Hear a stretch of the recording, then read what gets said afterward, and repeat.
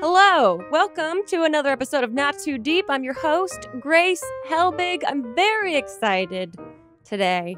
We have Mike Johnson with us on the podcast. You might know him from Hannah Brown's season of The Bachelorette or Bachelor in Paradise. But he's also, on top of that, an author with a new book coming out called Making the Love You Want. We talk about writing the book, which is incredibly powerful. So go pick it up when it comes out in October. We talk about his process to get to writing the book. We hear all about the goofs and the spoofs on the set of The Bachelorette. And, how he got to the place of even applying for the job, what he would have done differently, and the surprising celebrity that he gets mistaken for. Enjoy this episode of Not Too Deep with Mike Johnson. Not too deep. Not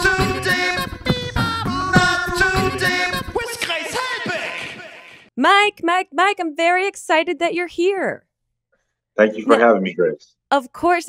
Now, for guests that I have on the podcast that have sort of like hybrid kind of careers, I like to ask them, what's your deal? What's your deal? Straight up. How would you describe, let's say hypothetically, an alien came down and you're introducing yourself to this alien. How would you describe what it is that you do and how you exist in the world? A very light question to start off with, by the way. No, I love it. Come hit me right off the bat. Yeah. So I would tell Elon Musk, because he's an alien. Yes. I would say, bro, I'm just a dude that want to make people happy. I wrote a book that'll teach them how to find the love that they want. I'm an author first. And then, I did some pretty cool things trying to find love and, be around the world in the military. Amazing. Now, this is what I want to kind of go back to. You growing up, you are in the military for how long?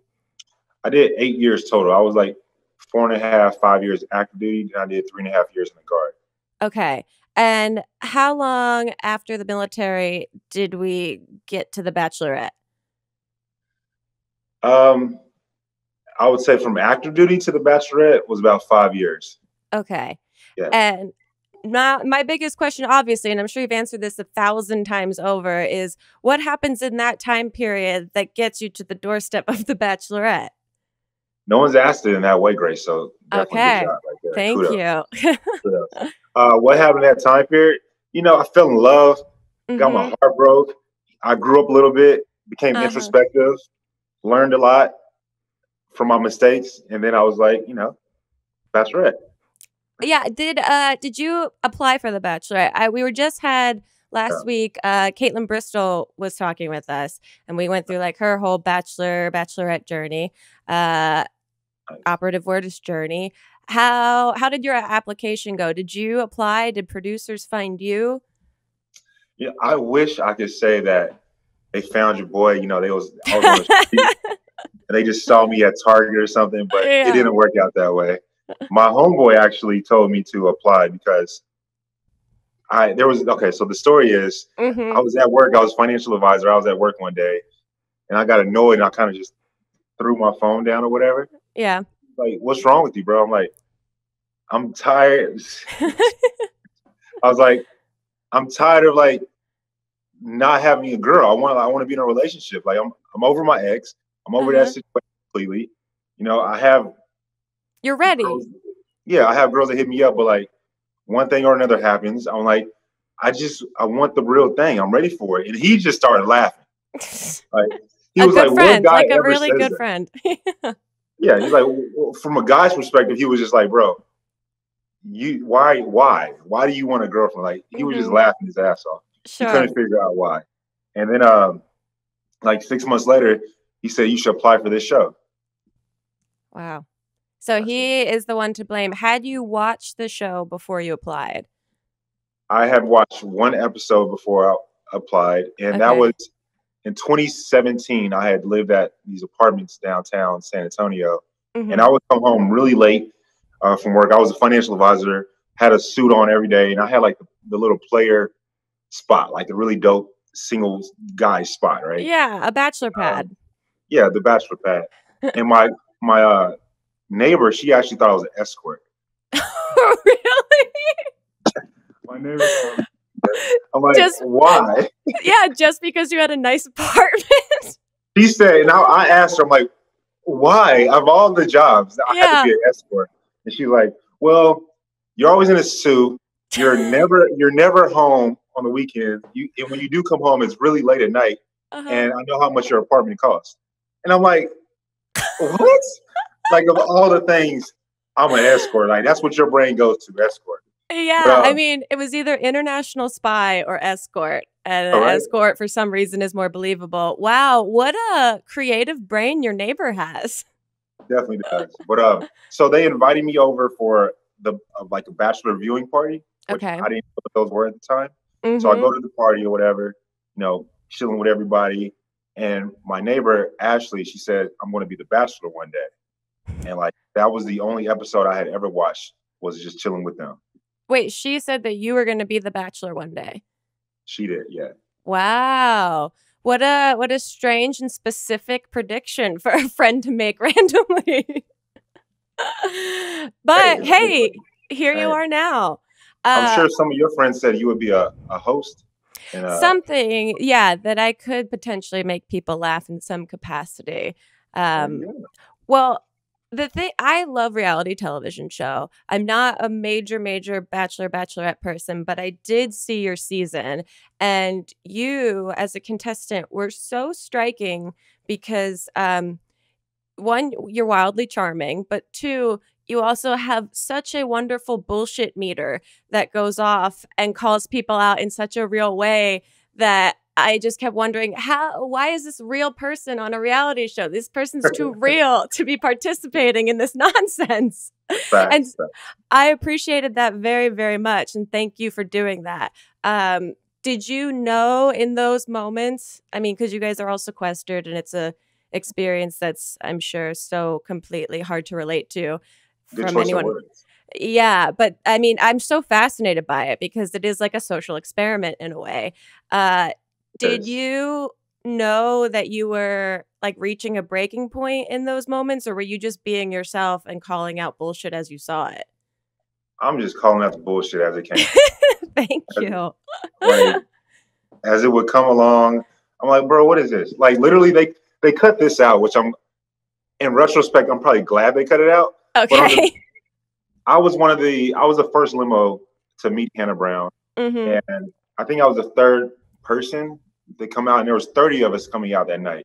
Yeah. And during the limo entrance, one of the guys come in, and I let him have my thoughts like immediately. And we're friends now, but Oh, good. he had said something to the lines of, "Hannah, you're from the South. Will you let me go down south?" or something like that. Wow. And I was like, bruh, like we here to find love. Like if you meet her dad, like what? Why would you say that? And so Yeah. I was still under the impression that, well, I still am to this very second under the impression that this was a show to find love. Yeah, that's a And very pure and genuine thought. yeah, like I'm just a innocent guy over here thinking like, bro, I'm trying to find love.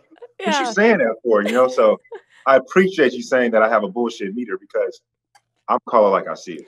Well, it's really interesting. Reality TV, as you probably know, and as a fan of it, you can see when people are using a show for their own means rather than for like the premise of the show. And so it is really refreshing to know that you just came in there purely for the idea of finding love when a lot of other people are going in for a wide variety of reasons, I'm sure.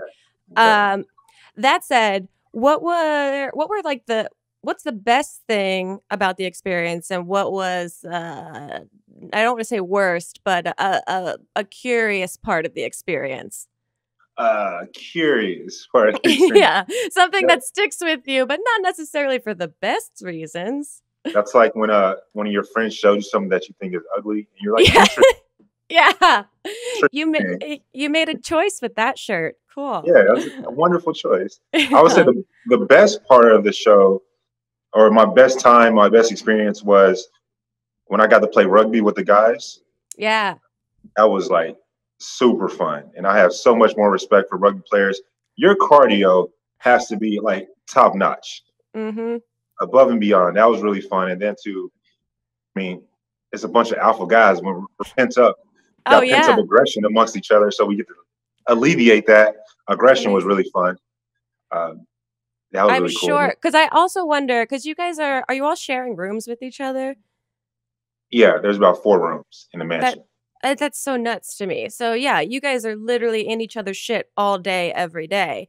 What was the experience life of like rooming with everyone while filming with everyone while seeing this girl randomly and you're not sure of what's going on?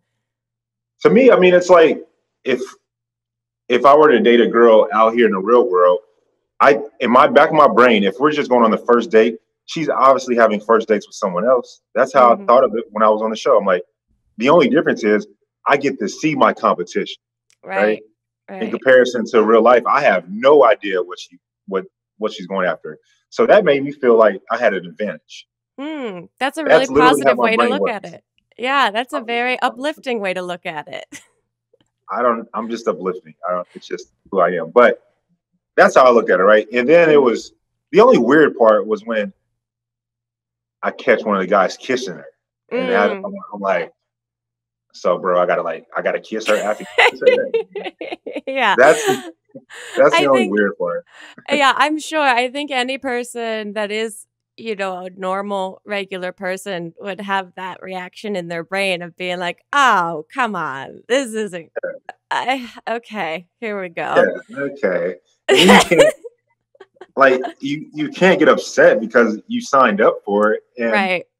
but then a part of you, whoever, will be like, you kissed that? Like really? Mhm. Like you could have said no to them.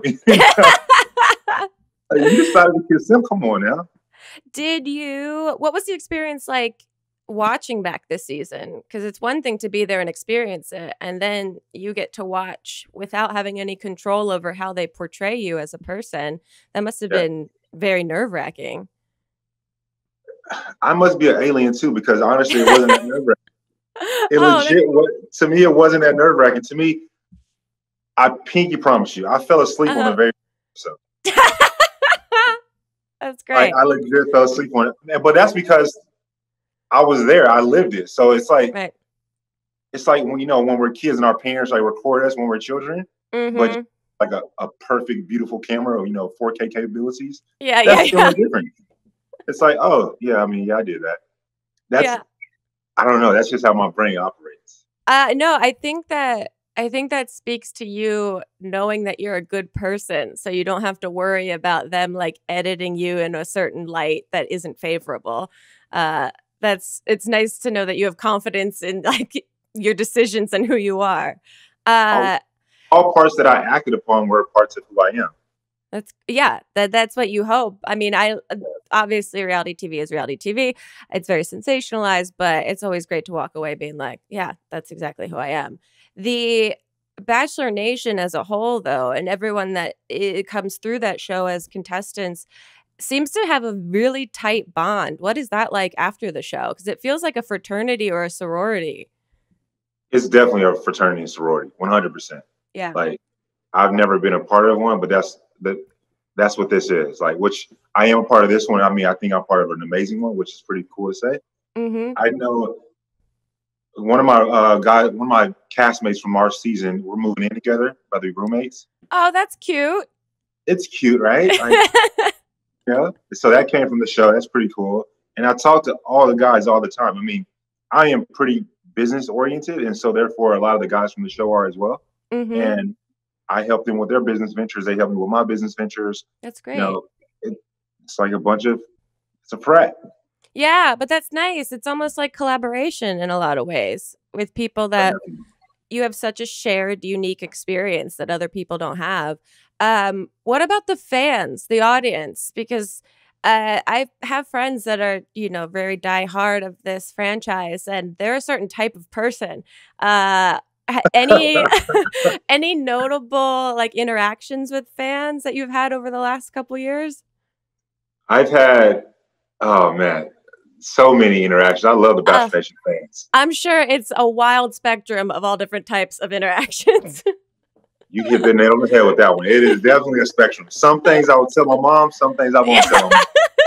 Keep it at that. I Yeah, would say okay. the coolest thing that happened was I was at I was at a Post Malone concert in Dallas. Mm-hmm. And I want to say the coolest, but the most touching moment. A lady came up to me. She was crying. And I'm like, why are you crying for me?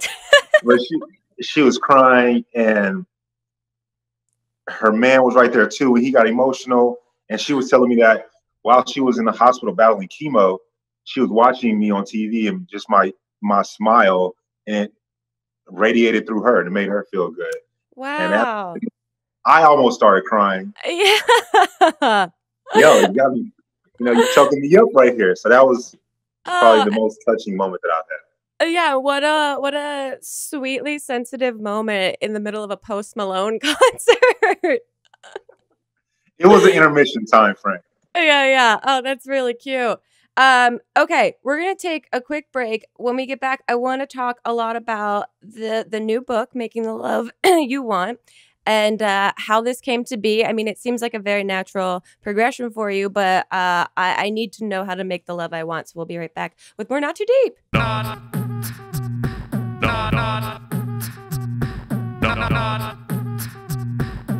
Not too deep. With Grace Helbig. Hello, listeners. Grace Helbig here, wanting to say two things. A big thank you for listening to the podcast. If you're a regular listener, if this is your first time listening, welcome and thank you. And second thing, if you are enjoying yourself here in this not too deep world we've built and you'd like to leave us a review, that would be so wonderful. If you can go to the iTunes store, the App Store, and leave us a lovely little review, comment. How are you feeling? Good, bad, otherwise? Maybe just good or otherwise would be appreciated. Other than that, enjoy the podcast. Okay, Mike, let's talk about Making the Love You Want. This is your new book that is very, very exciting. How did this come about? Well, so there's something that I do. I got to let out some energy of joy. Right yes. quick. Okay. Woo!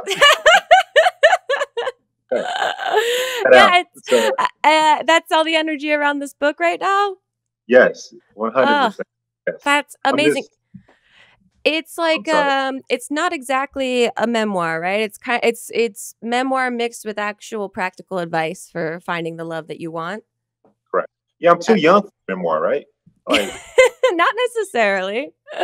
Well, I hopefully have a good 4 more lifespans to go. I'm only 32 years old. I'm way too young for that. I'm an alien. Remember me and Elon Musk? We go way back. That's true. So who knows how long that you have to go? Exactly. But Making the Love You Want, comes out October 2nd, World Smile Day. It's I would say the spine of the book is about me directly, but then the meat and potatoes of the book are not about me. The meat and potatoes of the book are just literature that I wrote in regards to how to find the love that you want, which translates directly to the success that you want out of life, the success that you want within yourself, the confidence that you want within yourself, the grace that you need, the acceptance that you need, the truth that you need, right? And when I say truth, acceptance, and grace, those things can be within self or for other people around you. And within the book, it talks about, I give mantras that I personally use every single day in the mirror. I have them on my 3 blackboards. I have exercises within the book that I personally have gone through struggles. I used to have when I was 19 years old, I had something, I guess you would call it this dissociative state of mind. And I didn't know what was going on with me. I just know I stopped going to work. I had a girlfriend at the time. I stopped calling her. I moved back to my mom's place and just stayed in the bed every single day. And I went to the hospital. My mom made me go to the hospital. And the doctors weren't necessarily sure. They put me, they gave me a CAT scan. They put all these wires to my head. And quite honestly, they were unsure of what the issue was with me. Wow. But they found out that I was a dissociative state of mind that I was in. And I didn't snap out of it for a while.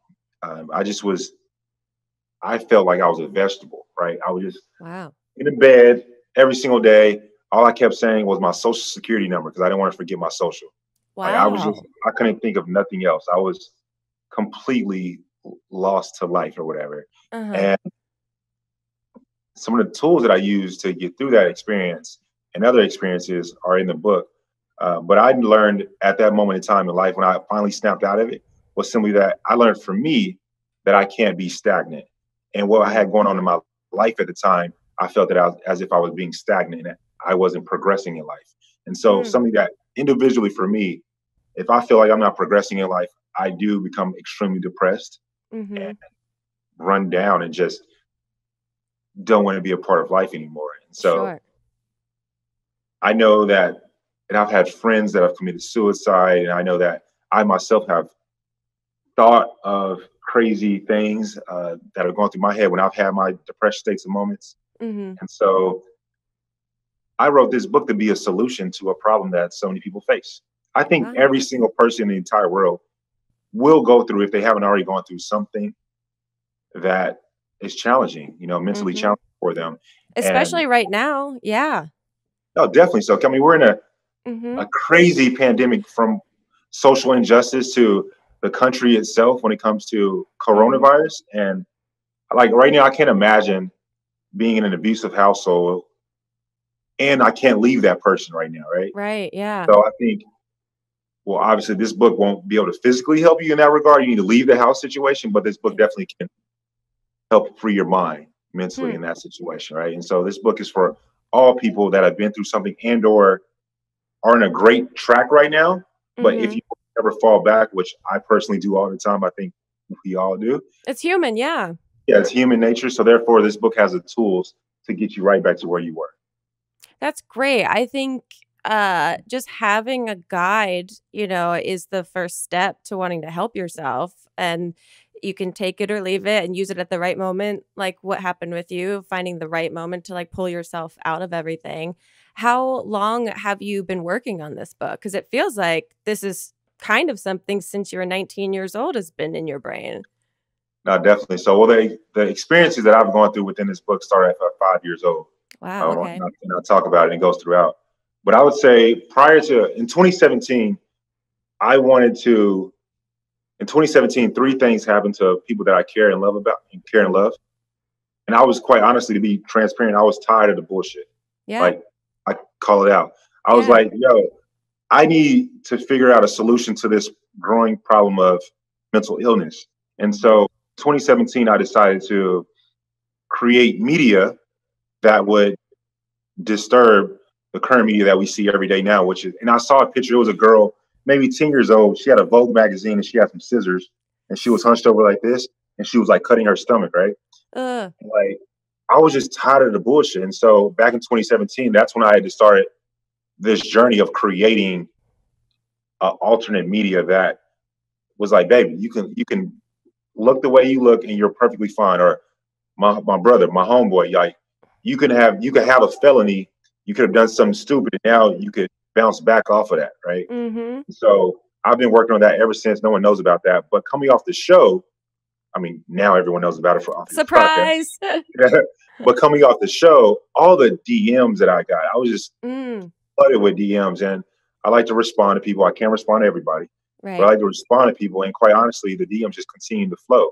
And after I would, shut off my phone or whatever, my mind kept going, and I would continue to write. That just day after day turned into an entire book. Wow, how cool! And also a great idea to disrupt this obviously very overwhelmingly negative media with just kind of radical acceptance of yourself, which is very, very cool. And it does feel like this book, and correct me if I'm wrong, is for every age group and every gender, and isn't targeted specifically towards single women in their 20s or something like that. Thank you so much for saying that. You get a virtual high five, straight up. You get a virtual high five. I have people that know me from The Bachelorette know that my fan base is all women, right? Sure. But my book, this is a black dude that's writing the book, right? I'm a man that's writing the book. So therefore, I'm also targeting my homeboys that want to read the book as well. Yeah. So I have examples of Ellen DeGeneres, who's a part of the LGBT community, right? Or I have examples of Nipsey Hussle, who's a rapper and someone that I admire and look up to, Mac Miller in my book. But then I also have mathematicians in my book. I also have, I talk about bell hooks in my book. So, I mean, we speak, Jen Cicerino, we speak about so many different things within this book, and I want to be able to touch everyone, not just single women. Yeah. Right? Yeah. I want, like, if your brother is going through some shit, pass him my book. Yeah. Right?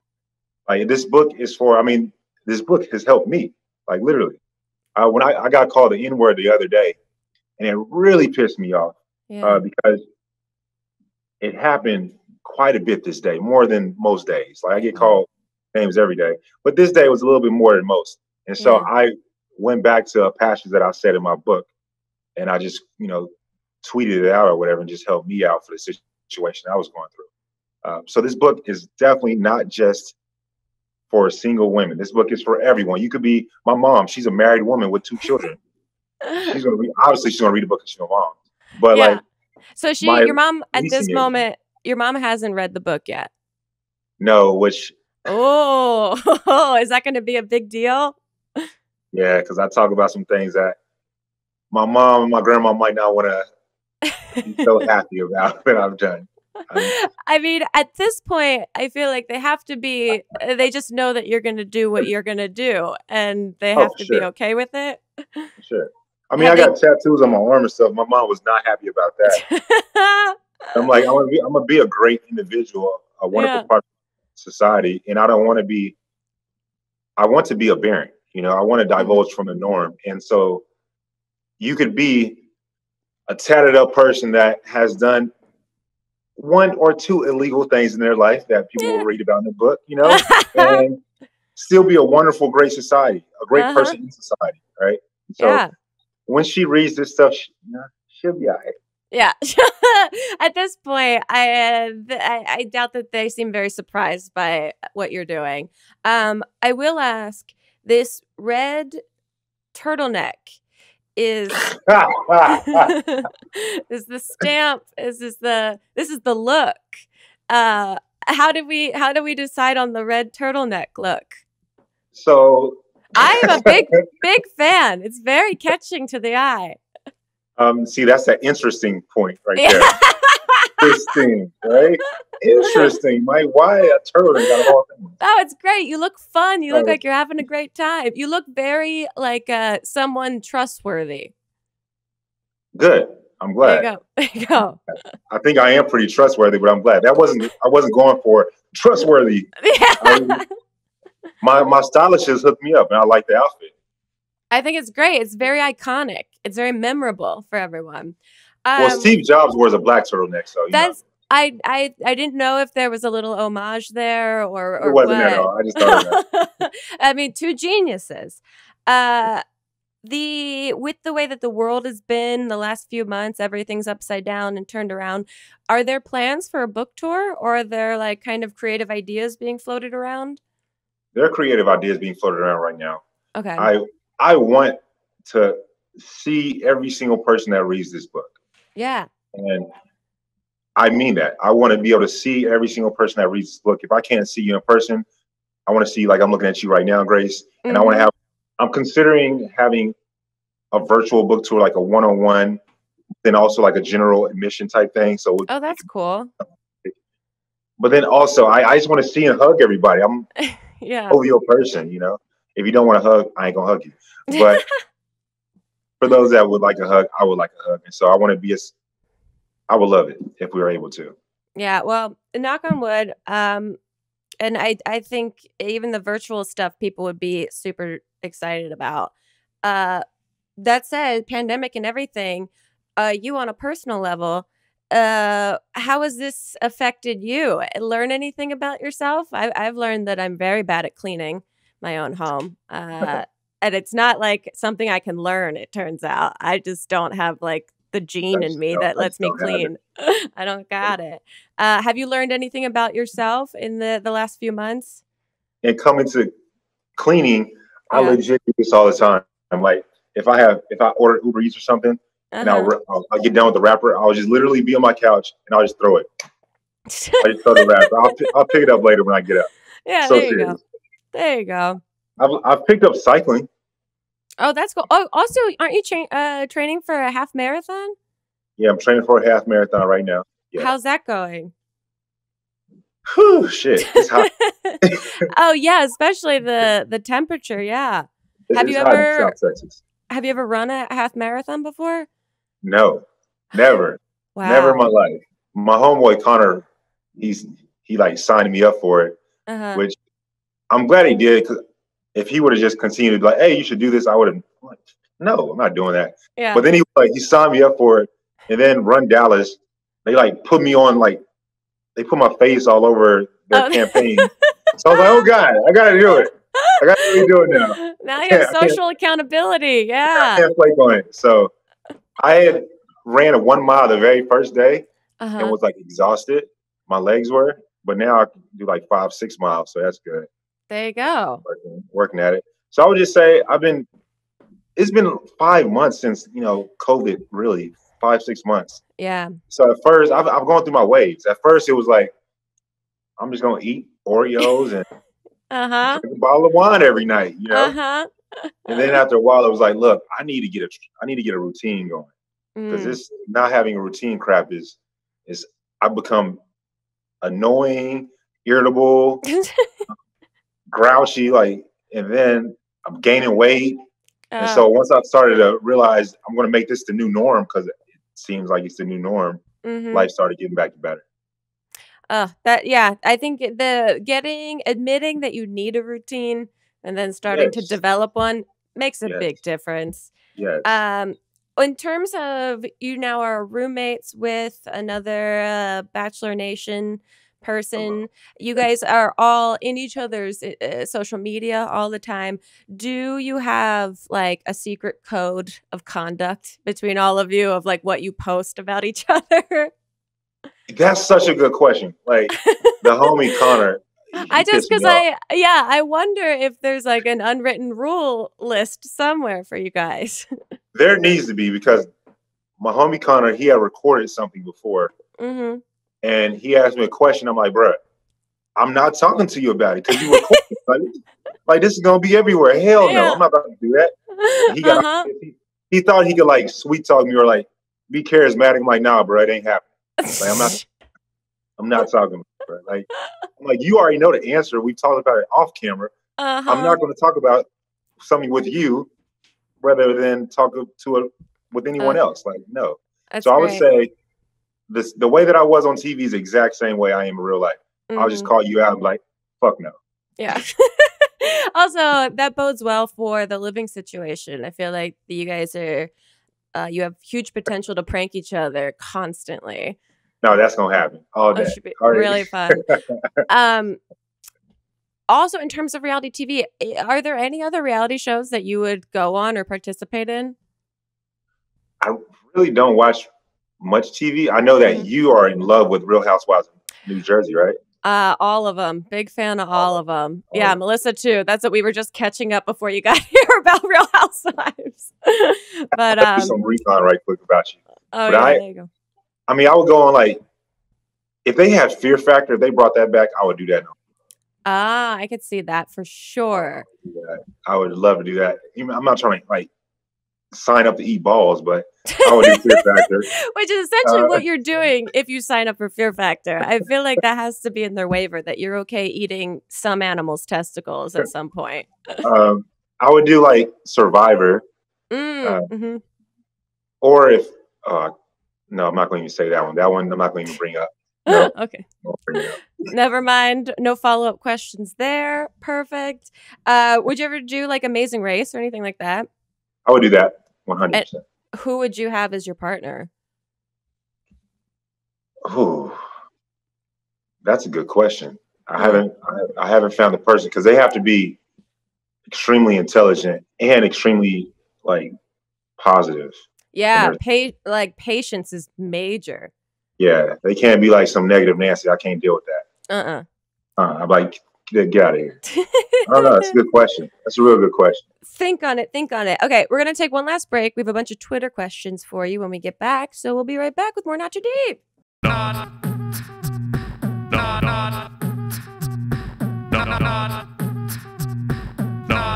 too deep with Grace Helbig. All right, Mike, we're back. Before we get into these Twitter questions, I'm going to ask you the 2 questions I ask every single guest that is on the podcast. And the first is, who, alive or dead, would you most like to throw cold spaghetti at? Yeah. Donald Trump. Yeah. Yeah. I know. There's no real other answer these days. I like the question. I would love to see that happen too. I think that'd be really good promo for your book, and I think you would help a lot of people out. Okay, the other question I ask every single guest is to tell us your worst pants shitting story, or like bathroom close call. But you can only use 3 words or 3 small phrases, or like some combination. So, for example, mine is college jogging front lawn. Okay. Yeah. This just happened the other day.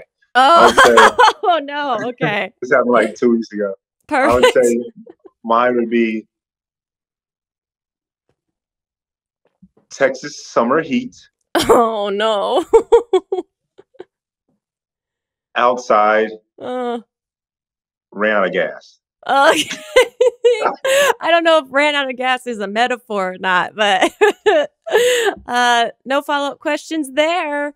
Okay, we have some Twitter questions for you. Our first one, Melissa wants to know, does your back still hurt from carrying the season? Wow. And I like that tweet very much because, yeah, that resonates. Wow. Did you guys? I did work at back today. It's back day. I do like, because you guys are all friends now for the most part, or you're all like, you know, on good terms with each other. When you guys left the show, were you all on good terms, or was it kind of all over the place? As immediately after leaving the show, I was pretty much cool with everybody except for like 2 people. Right. Okay.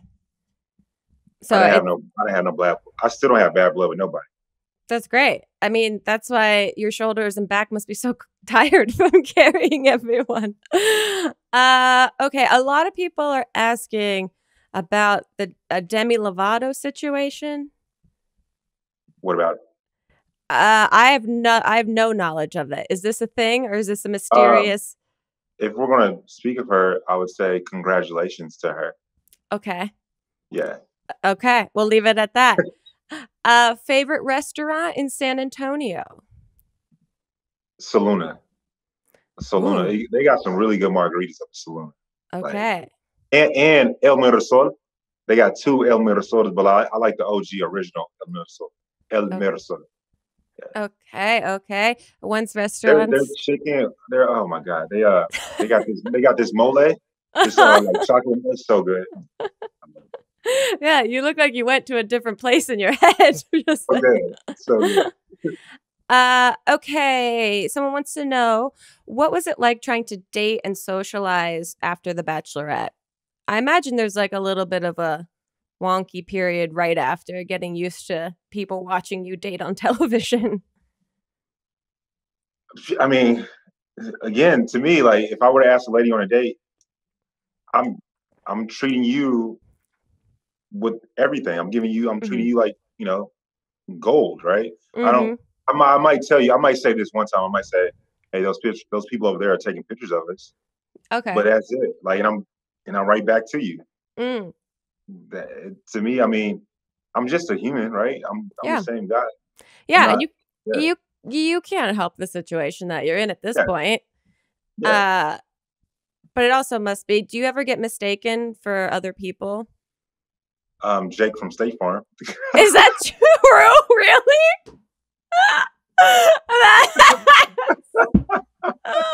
Oh, that's incredible. That's very, very funny. Did people try and take a photo with you? No, normally in person, like after a while they'll figure it out. Unless I'm not smiling. The way that I can walk around in person is like if I got a do-rag on and I'm not smiling at all. No one knows. No one recognizes me. But when I open my mouth and start smiling, it's a different story. Wow, so you must be able to go anywhere with this mask situation. Hell yeah. Okay, Molly wants to know weirdest behind the scenes moment that didn't air on The Bachelorette. Freaking half the guys running around naked, like bro, like some of these dudes be suspect. I'm like, bro, what's going on? Like, homie, what's up? Little wiggly thing hanging out. Oh yeah, because you guys are all just like living on top of each other the whole time, so you get to see how people really are. Oh, that's very funny. A true fraternity. Yeah. Okay, someone wants to know if he was stuck on a deserted island with 3 other people from the Bachelor franchise, who would they be and why? Demi Burnett, because she's freaking hilarious. Okay, yeah. She's gonna be my entertainment. She's gonna be my TV. Mm-hmm. Like she's just freaking hilarious. Then I would say,